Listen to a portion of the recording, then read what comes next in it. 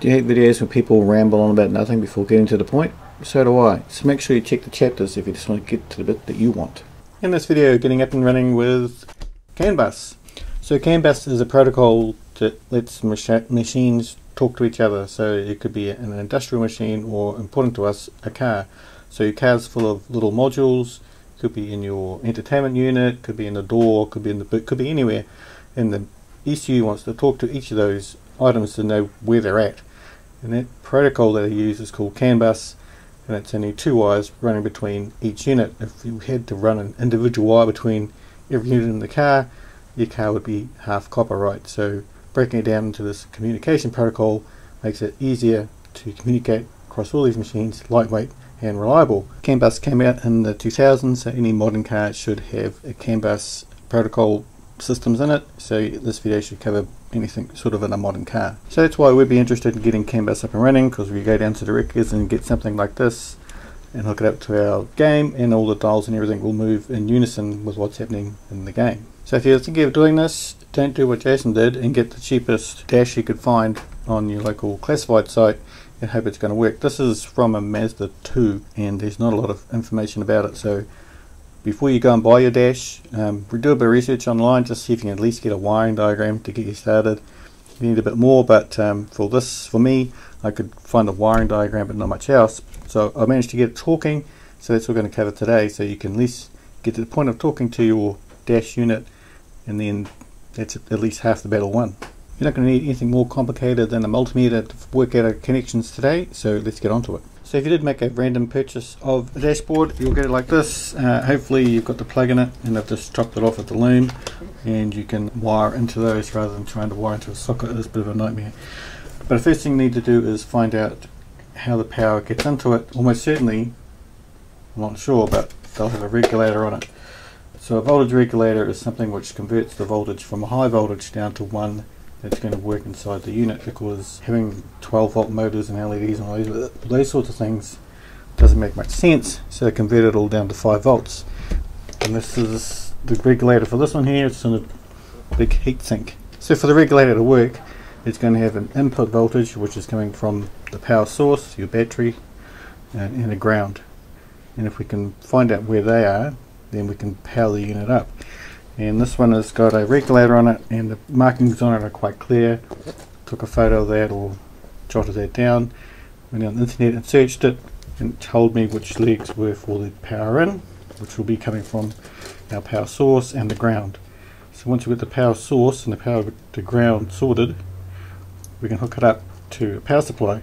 I can almost guarantee, although it makes sense, that those wires aren't red and black, as you would expect. There's a multitude of colours on here, like red, white stripes, black or yellow stripes, all sorts of different colours, and they're just, whatever it is random. There's no standard for it. For this one, I think it ended up being red and blue and black and white were the power wires. So the power obviously need 12 volts, so you can just get a wall power supply to do that. Or if you watched my last video, or a couple of videos ago, I did a video on getting a car seat, an electric car seat out of a car to work. You can just use a computer power supply. So you'll recognise this board. This is just a breakout board, makes life a lot easier. You just plug your ATX computer power directly into it, and it breaks out all the different voltages onto one board. So we won't have to fluff around with making a proper power supply or connectors for us to connect to. So once I connect this up to here, we should start seeing lights and things come on. So we're all hooked up, so we'll just flick the switch and see if anything happens.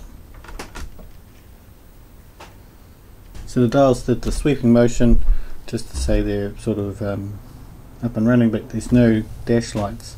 And what I found with this unit is that powers the unit up, so it's working, but it needs the ignition signal, so the ignition is turned on for everything else to power on.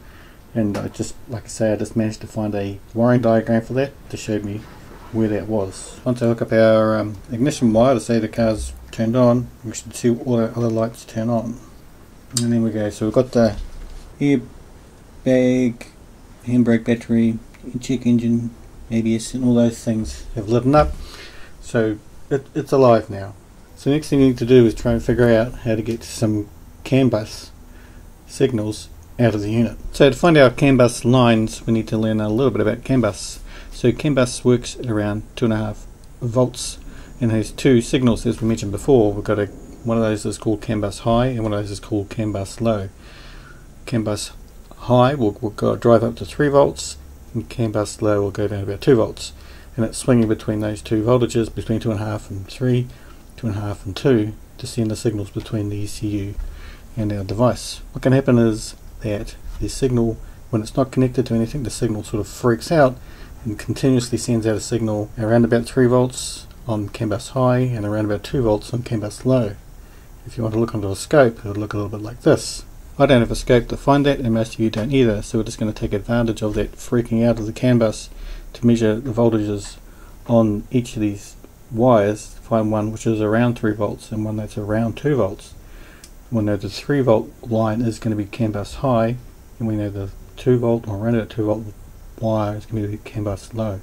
So this is what it looks like on the multimeter. So I've gone through all the wires here and I've established that these two wires here, a red one and a white one, have got different signals to the others. The other one, some might be 12 volts, some might be ground, just weird voltages.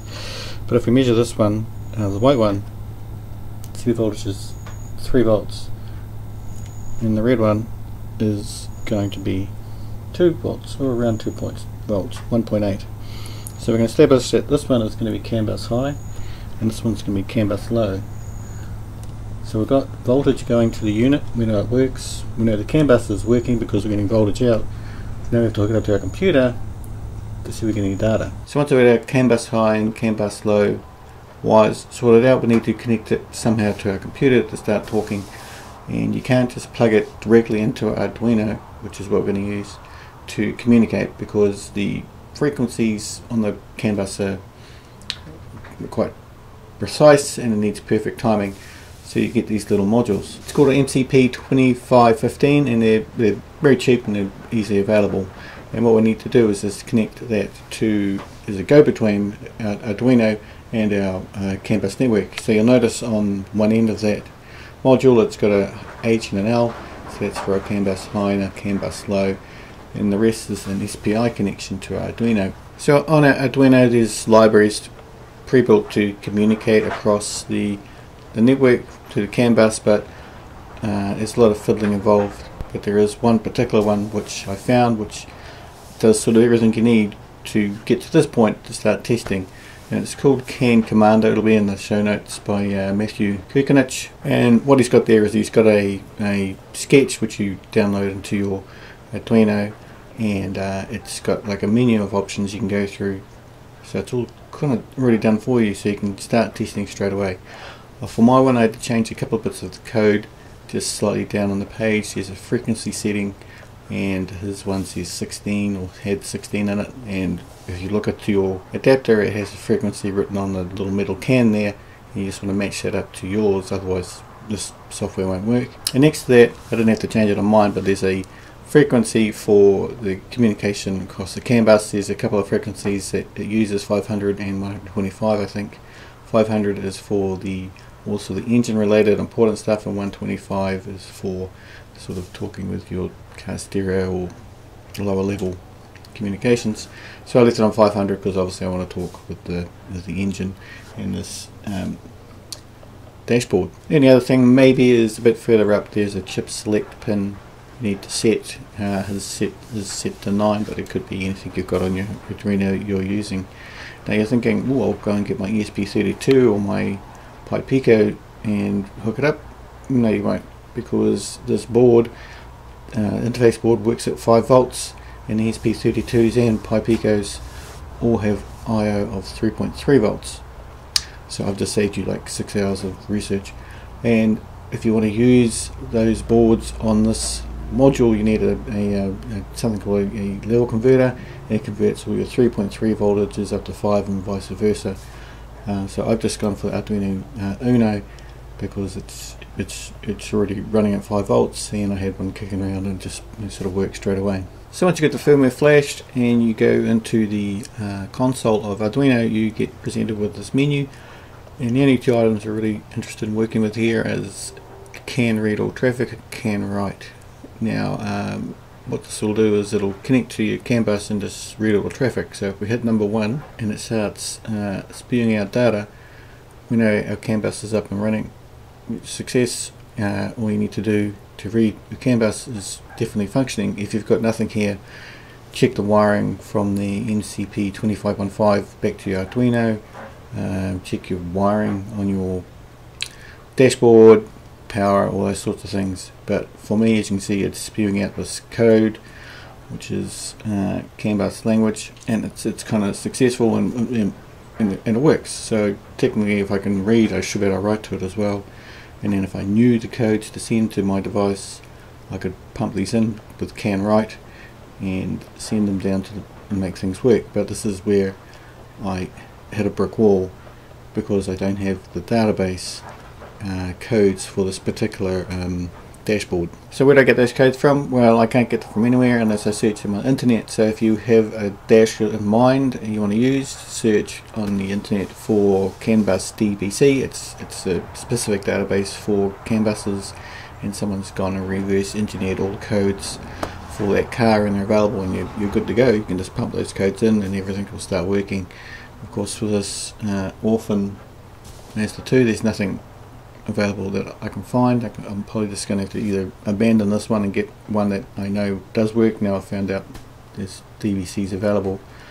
Or the other thing we can do, or you could do, is connect your CAN bus module up to an actual car, a Mazda 2, I don't have one, and just go for a drive and capture all the codes. And as all the codes come in, you can try and work out which one does what, because obviously if you rev out the motor, there'll be one code which is for the rev counter, and it'll be going up and down, and you better play that back into your device and make it move on the dashboard that I've got. But I don't have a Mazda 2 Demio. I don't have any intention of getting one, so it's probably all done and dusted for me for this control panel, for this dashboard. So I might just have to abandon it, or just find some way to try and hack it through, or find a similar car and see if the codes match. But at the moment, I'm not having too much luck. But for a really quick breakdown on how it works, this is a message coming from out of my dash at the moment. It's got an ID at the beginning, and that ID is within one device in my car is listening for that one ID, and if it sees that ID, it says, "Ooh, I know what that is, I know what to do with it," and then it reads the other bits afterwards, and each of those bits means something to the car. So for my device, or my dash, if I activate the handbrake, the last digit changes. So it's telling whatever device this is at 430 or whatever it is, this has changed. You're probably just telling the ECU that the handbrake's off or whatever. So that's about it. I hope that gets you up and running on your CAN bus journey. I'm by no means a CAN bus expert. I've just spent a few days trying to get this going, and this is the video I would have liked to have found before wasting days trying to get this thing kind of working. If you made it this far, you should totally subscribe. Aside from that, thanks for watching.